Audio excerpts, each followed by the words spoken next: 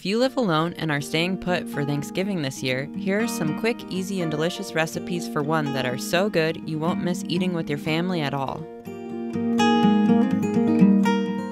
First up, salty wine, a delicious boozy cocktail that will help you get through this lonely, desperate holiday.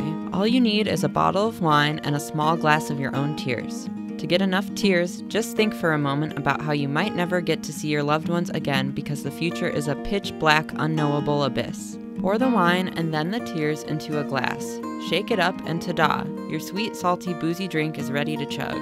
Now let's move on to side dishes. No Thanksgiving meal is complete without mashed potatoes. Generally, mashed potatoes are made with potatoes, butter, cream, salt, and pepper. But this solo mashed potatoes recipe is a lot quicker. You need 1 raw potato and 1 large hammer.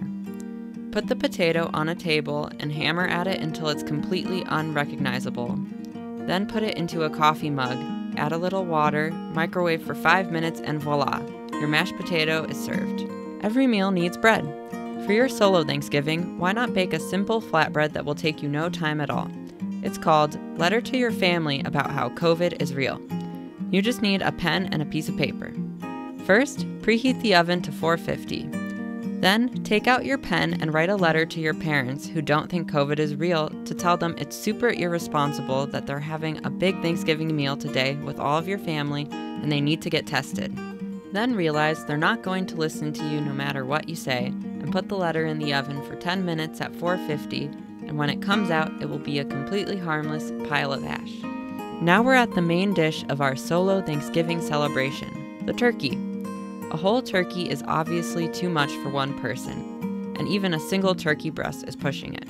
A much better turkey recipe for one is trash turkey. Trash turkey only has one ingredient: desperation. All you need to do is go out in the alley behind your house on Thanksgiving night and listen to see which neighbor has a lot of people over, suggesting they cooked a big Thanksgiving feast. Then find their trash can and root through it until you find the turkey remains. Grab them, then find a dark hidden place and tear off as much sweet turkey flesh as possible with your teeth. Finally, it's not Thanksgiving without pumpkin pie.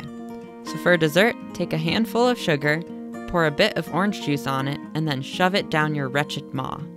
Hope these recipes helped you prepare for your solo holiday. Have a happy Thanksgiving!